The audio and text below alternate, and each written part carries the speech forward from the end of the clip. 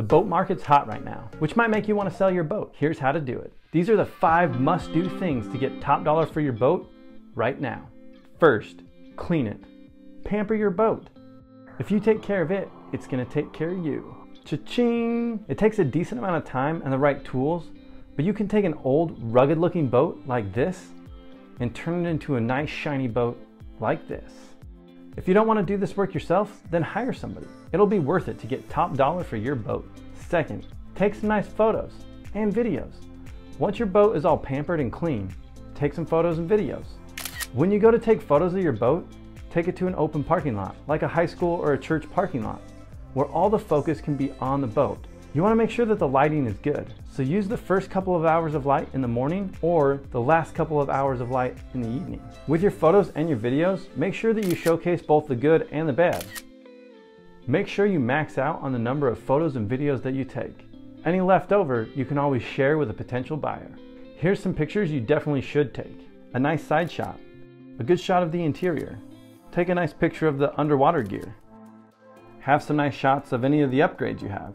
On this boat, you have fresh air exhaust, you have a plumbed-in ballast, and you have Perfect Pass, along with wakeboard tower and wakeboard racks.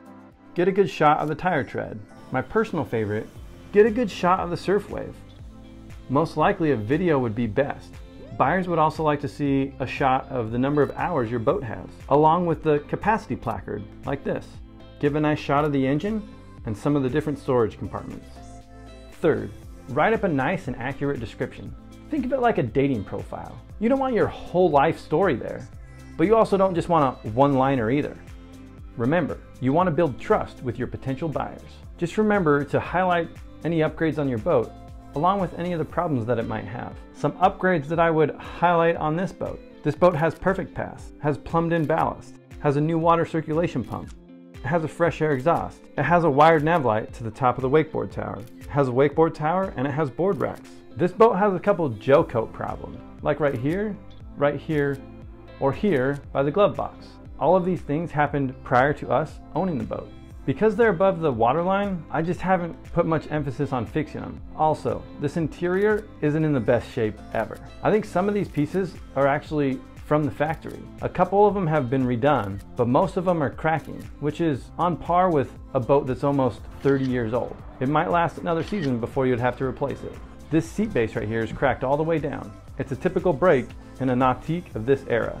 If you want to add some humor to it, you could write up something like this. Here's your typical 90s boat.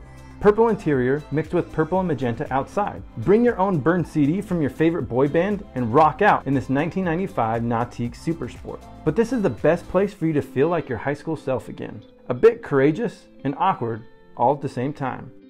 It actually surfs really great for a boat of the 90s.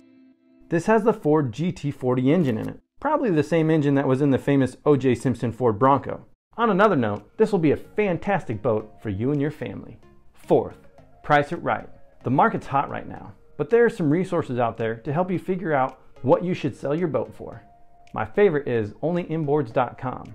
They actually give data and information on recently sold boats. Just click this tab right here.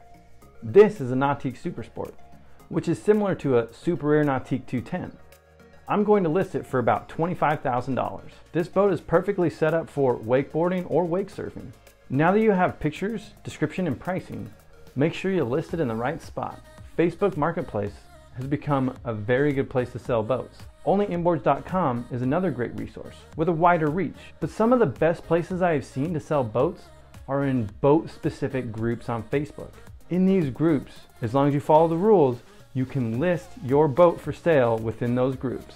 Typically, they want you to have a price for the boat, along with location and what year and make it is. Like this group right here, Nautique Boat Owners.